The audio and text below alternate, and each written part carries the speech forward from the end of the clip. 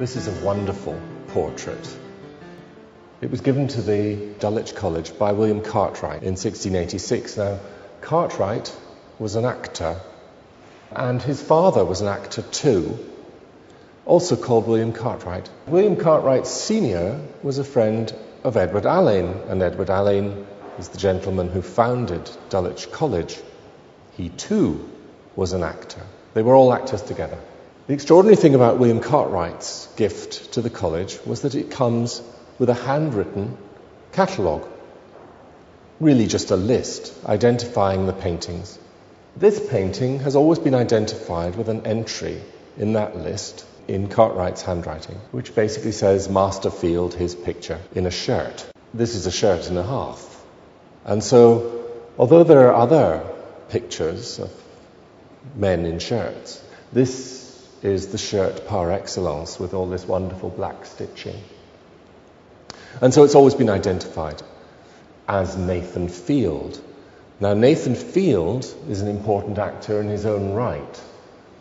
A rather interesting character. He was the son of a Puritan minister, John Field, who absolutely abominated all kind of theatrical entertainment, but had died a long time before, and Nathan, as a child, was impressed, in other words, rather like a press gang, into a theatrical troupe, and he acted as a child and carried on in that career right to the end of his life. Later on, he became a playwright. What I love about this painting is that it's the best of the actor portraits that Cartwright gave.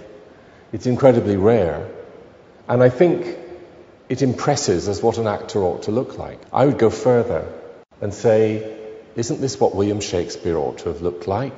Interestingly enough, Nathan is listed in the first folio by Shakespeare as an actor. So possibly Nathan was an early Romeo, and that's what Romeo ought to look like. The fascinating thing for me is that, of course, all of these attributions are supposition.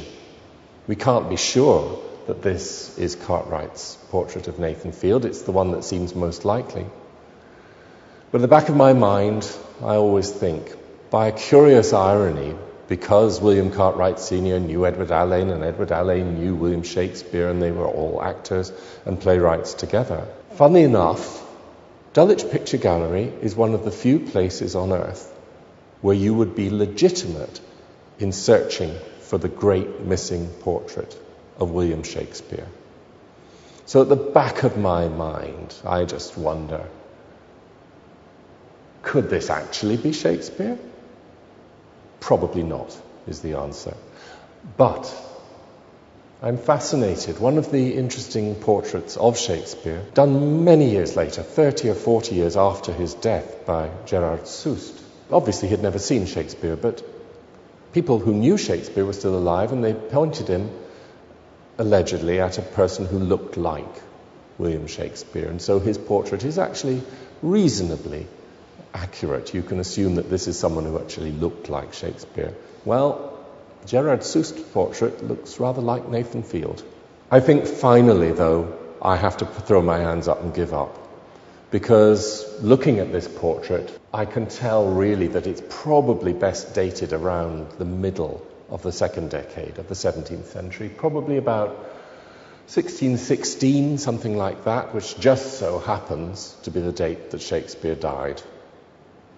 So this man's too young.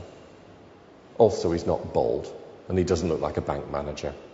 Oh well, so much for that theory. Nathan it remains, but a wonderful image.